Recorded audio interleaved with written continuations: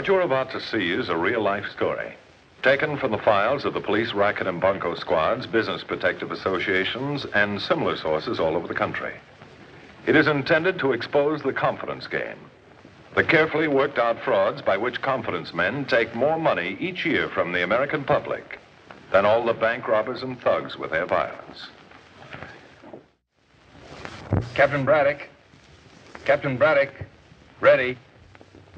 The case I'm going to tell you about is an unusual one, but the ingredients have an old and familiar quality.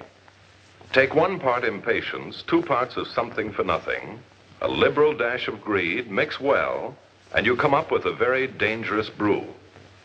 The case began when young Andy Corliss came into my office with a rather startling statement. Well, I know this is going to sound peculiar to you, Captain Braddock, but I'm convinced someone is trying to kill me. Well, this is the racket detail. Are you sure you don't want homicide? Well, that's exactly what I don't want, especially my own. Now, I've already talked to the people over at Homicide, and they said at this point you were the man to handle the case. Yes, I have their report. Now, what's your story? Well, it all started about 3 months ago in my apartment uptown. Oh, making your own deliveries now, Max? I'm making this one, Mr. Corliss. Oh, yeah? Special occasion? Yes, sir, Mr. Corliss. I want to talk to you about your bill. Oh, not this morning, Max. I'm not feeling very well. I'm not feeling well either. You're into me for over $300, $317.65 to mention the exact amount. And you don't think I'm good for it? Yeah, I think you're good for it if I live long enough. Well, on my 30th birthday... Yeah, I know. On your 30th birthday, you get an inheritance from your grandfather of $3 million. I also happen to know that you're 24 years old now, which means you don't get your inheritance for another 6 years. $3 million is a lot of money, Max. Yeah, and but... in 6 years, I could be very grateful. Yeah, but... Besides, it's a very good way of saving money for your old age. I'm no banker, Mr. Corliss. Look, all I know is you owe me $317.65, and I got bills to pay. And if I don't pay them, I'm out of business. Sorry, Max. No got. Any suggestions? No. Yeah. Yeah, you ever see the want ads or the personal columns in the newspaper? No, I can't say that I have. Well, I have. And I've seen where people advertise that you can borrow money on your inheritance. Well, the bank wouldn't lend me anything on it. Look, Mr. Corliss, I'm not a banker. I don't know anything about these ads. All I'm telling you is what I've seen in the newspapers. All right, Max. All right. I'll look into it. And if anyone will lend me any money on my inheritance, you'll be the first man to get paid. Yeah. Yeah, sure. And, Mr. Corliss, I'll give you just 1 week to pay it, and then I turn it over to my lawyer. I'll see what I can do, Max. And don't slam the door.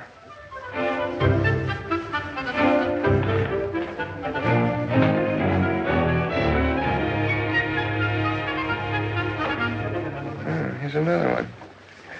Heirs, immediate cash advanced against your inheritance, trust fund, or life rights. Full particulars without fee. Suite 341, Sesame Building. The original of this will has been properly recorded, I presume? Oh, yes, it's all a matter of record. And the executors have determined that I won't collect a penny of the money until my 30th birthday. $3 million when I'm 30, and I can't even pay my tailor bill today. Mm-hmm. I see. And who directed you to me, Mr. Corliss? Well, nobody. I was just going down the line. Now, most of these other people want about 12% interest.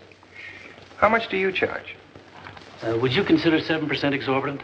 Well, it's high enough. But as they so often say, beggars can't be choosers. How much money did you want to borrow? $1,000 a week? That's a very large sum of money, Mr. Corliss. Well, I'm not against a collateral of $3 million. True. I think maybe I can help you out of your difficulty, Mr. Corliss. If you'll just return at 3 o'clock, I'll have the necessary papers ready for your signature. 3 o'clock. Did you take a lawyer with you to examine the papers you signed? Well, no, but the papers were all right. It was merely an assignment of rights in my inheritance to Jordan, subject to the amount of the loan. Yes, but the amount of the loan changes constantly. Well, yes, I know, but there were blank spaces in the contract to be filled in at the maturity of the loan. Blank spaces, eh? Go on. Well, you're not the only one that thinks I'm a fool. About a month later, I had a date with my girl, Sandy Matthews. I don't care if you're only paying 1% interest on your loan, Andy. It's an underhanded thing to do. Underhanded? Your grandfather had a purpose in keeping that money from you for another 6 years. Sure he had a purpose. He wanted me to go to work. A fate worse than death? Well, as far as I'm concerned. Look, honey, I'm lazy. I've always been lazy, and I expect to be lazy. Andy, haven't you any ambition at all? Sure. I want to marry you, raise a whole bunch of ambitious children, and teach them to work. Now, all kidding aside, honey, we're young. We're only young once. You know, most people spend the best part of their lives working, and then they get too old to enjoy life. I don't want to make that mistake. Old Omar Khayyam said, "Come, fill the cup, and in the fire of spring your winter garment of repentance flame. The bird of time is but a little way to flutter, and lo, the bird is on the wing." No, thanks. I'm not marrying any birds this season. You sure? I'm sure. Hey, smile when you say that. I'm not smiling, Andy. I think you better take me home. Well, okay.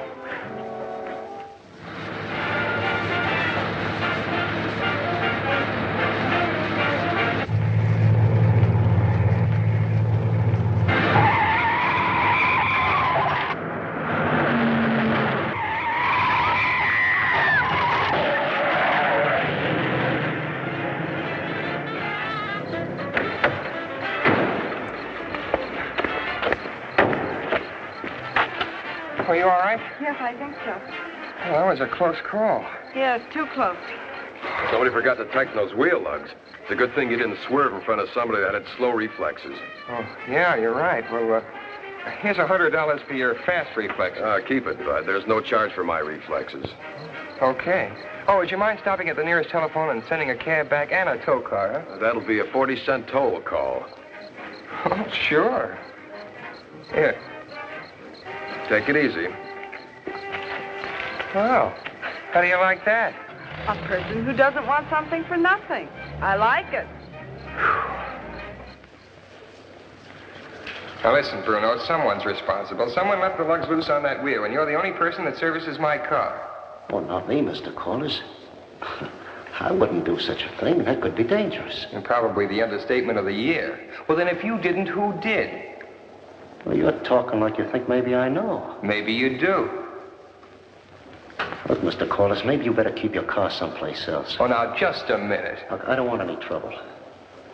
I don't like trouble. If you think I did something, call a cop. Then prove I did something.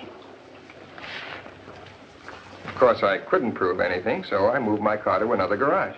Well, did you report the incident to the police? Well, no, there didn't seem to be any point in it at the time. Did you mention it to anyone else? Only to Mr. Jordan, the man I arranged the loan with. And he took it very big. Have you any enemies? Is there anybody who would profit by your... No. Well, that is, unless it could be you. My dear boy, this is not a joking matter. If anything happens to you, I lose a client and an account. Of course, the money would be repaid me, plus interest. But that's all. You surely have read the contract. Well, certainly I read the contract. I don't know. I haven't got any enemies. Well, perhaps it was just an accident. Or maybe you insulted the garage man without realizing it, and he did it to get even. One never knows. People are strange. But don't worry, Mr. Corliss. We'll get at the bottom of this. How? Are you going to be at home this evening? Yes. I'm going to send a young man around to see you, a very clever young man. A detective? Oh, much more than a detective. He's an investigator. He's worked for me before, so you can absolutely depend upon his discretion and his ability. Okay. What's this Hawkshaw's name? O'Brien, Jerry O'Brien. Is 8 o'clock all right? No, you better make it about 9. 9. Now you know as much about it as I do. A little more than you do, Mr. Corliss. I took the liberty of checking on the garage man before I came up. Oh? Well, you don't think he'd loosen those lugs on purpose, do you? I had no trouble getting his opinion of you. You're a rich man, a millionaire. He considers this ample reason for hating you. He just doesn't like rich men. Now, the guy must be crazy. But not crazy enough to make it stick in court. But don't worry. We'll keep a couple of jumps ahead of him. Any gas outlets in the bedroom? No, just the kitchen and the fireplace. Why? Just routine. Where's the fire escape? We're down at the end of the entrance hall. There's no fire escape leading into the apartment. Kitchen? Yeah, kitchenette. Do you always keep that service door locked? Most of the time. Well, I think you're as safe here as you'd be anywhere, Mr. Corliss. You can reach me through Mr. Jordan if you ever need me. Yeah, well, just as a matter of curiosity, How much is your fee going to be for this investigation? There'll be no charge, Mr. Corliss. Mr. Jordan's a friend of mine. Oh, I see. But you have spent some time. Think nothing of it. Well, good night. Good night. Well, they say one of the first symptoms of going crazy is to suspect everyone else of being crazy. I don't know. It's hard to explain. A lot of little things that just didn't add up. Thanks. Anything else happen that just didn't add up? Not for about 2 months. I got my check from Jordan every week and saw Sandy 3 or 4 times a week. You know, dinner, shows, dancing. Then about 4 days ago, Friday night it was, I came down with a cold. You see, we were going on a picnic over to Corliss Island. Oh, that's where my grandfather's old summer house is. Yes, I know the place. Well, the house has been closed for years, but it's a nice place to have a day's outing. Now, I've got this cabin cruiser we go over in, but, well, this cold hit me Friday night. I don't know, Sandy. It's a pretty bad cold, but maybe I'll be able to lick it. No, I went down the yacht harbor today and gassed up the boat. Put ice and food aboard and everything, so I'll probably make it. Oh, yeah, I got a sure cure for a cold. Take a good stiff drink and then go to sleep. Well, we'll see, honey. I'll call you in the morning, huh, sweet? Night.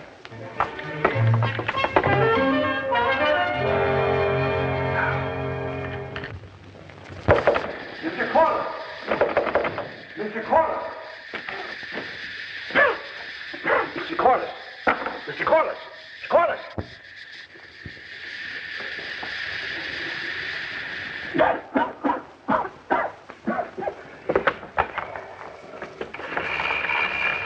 Get me the police.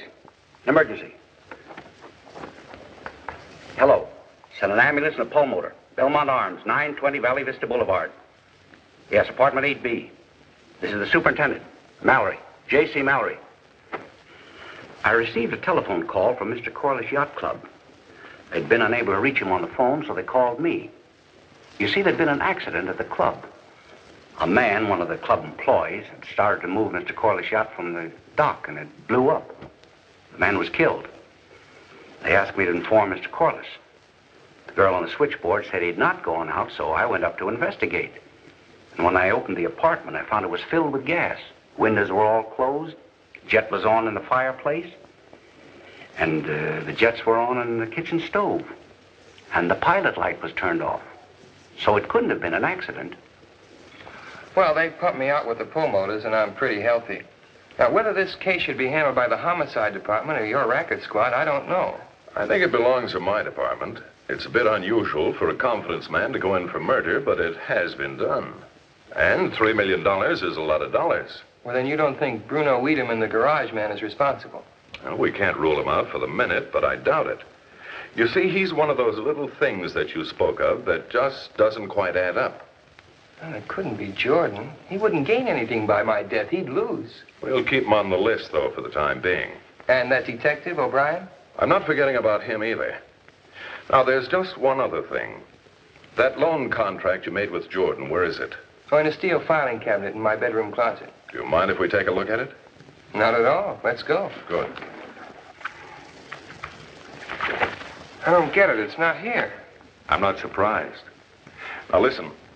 Everything that has happened to you, or nearly happened, has been the result of someone who had a very intimate knowledge of your movements.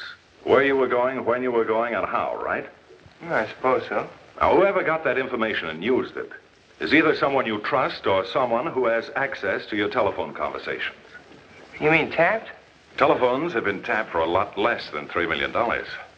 So what do we do? I'll tell you what we're going to do. We're going to set a trap, and you're going to be the bait. Oh, you wouldn't by any chance be calling me a hunk of cheese. No, it's very simple. Somebody wants to kill you. We don't know who, and we don't know why. Now, how about your uncle's old house on Corliss Island? Yeah, that's an out-of-the-way place. A perfect spot for a murder. Yes, it is. And I want you to tell everyone concerned, at least everyone I have on my list of suspects, that you're going over to Corliss Island tomorrow night, and you're going to spend the night in the old house there. And for what reason? Oh, any reason will do. Tell them that you intend to sell the place and that you're going over there to make an inventory. Yeah. And make it clear that you're going alone. And then what happens?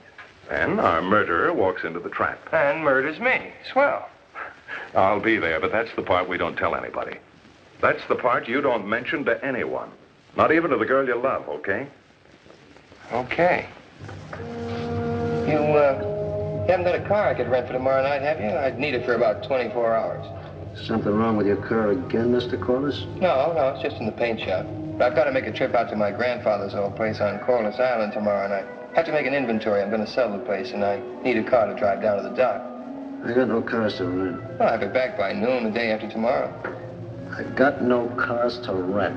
All right, Bruno, you don't have to get sore. Look, anytime anybody accuses me of leaving wheel lugs loose around a car, I get sore and I stay sore. The place is no good to anyone. It's eating its head off in taxes. But I can't sell it without a complete inventory. Under the circumstances, my advice to you is to take somebody along with you to act as a guard.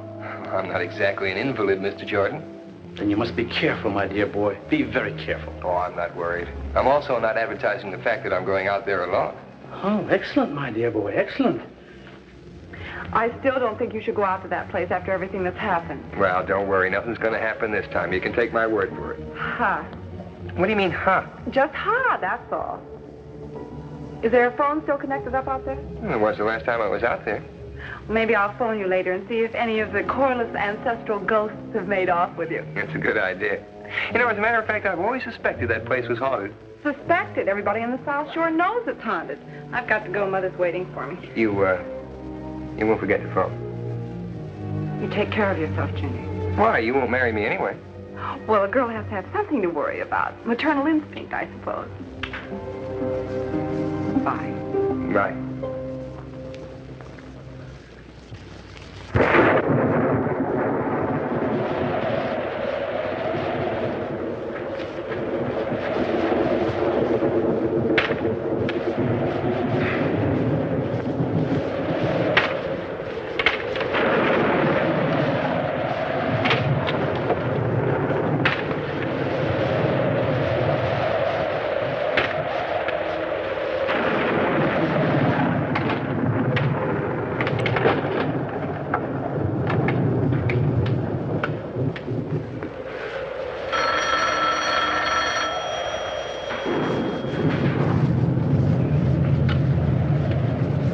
Spook factory head ghost speaking.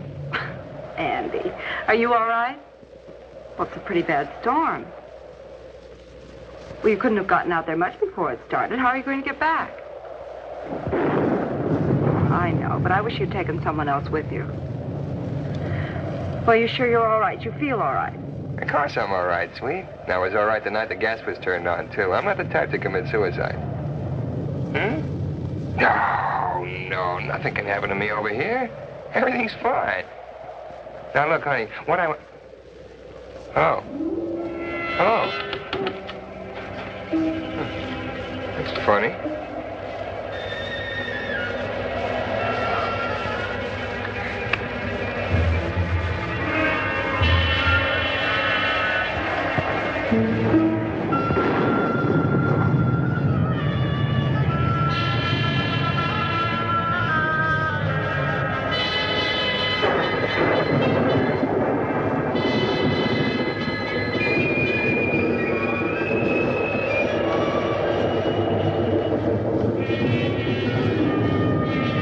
Harbor Police fast. Racket Central.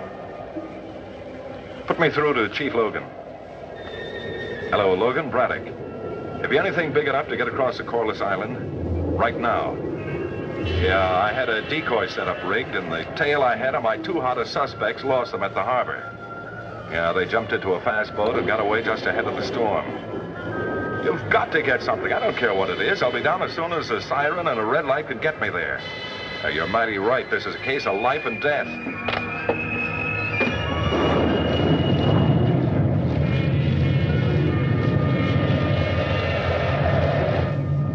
Yes, keep ringing. Hello? Oh, Sandy. Yeah, I guess you just knocked it out for a minute. Well, I think everything is all right.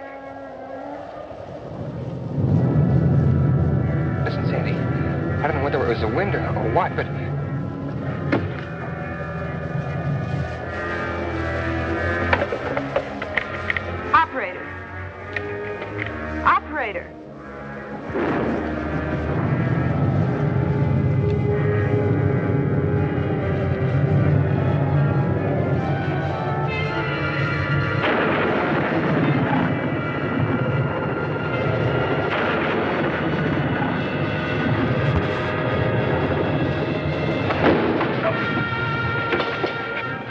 generator.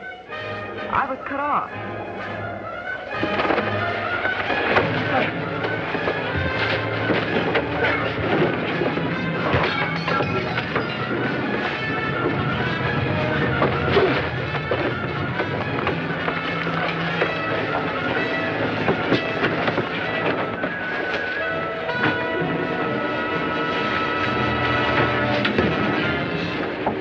All right, time up, Pops.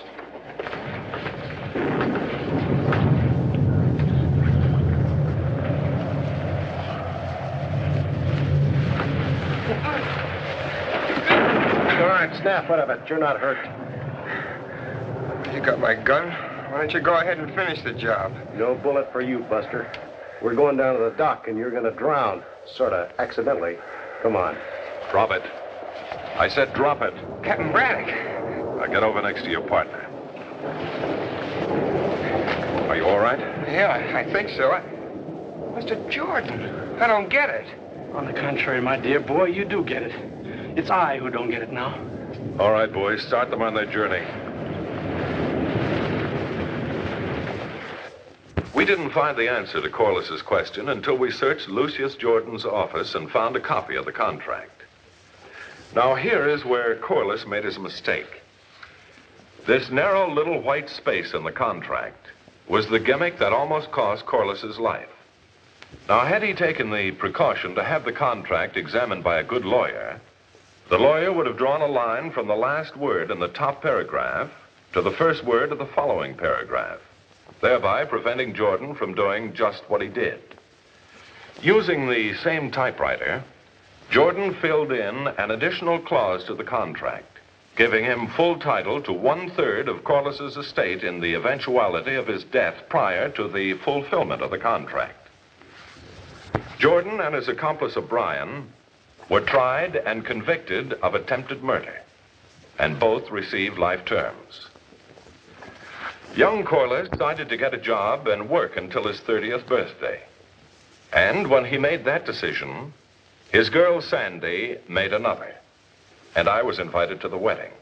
And I went. Now, whenever you're executing any kind of an important legal document, be sure and take a lawyer along with you. And he'll see that there are no blank spaces left open in your contract. If you don't follow this simple precaution, remember that what happened to Andy Corliss could happen to you. I'm closing this case now, or rather the courts will, but there'll be others, because that's the way the world is built. Remember, there are people who can slap you on the back with one hand and pick your pocket with the other. And it could happen to you.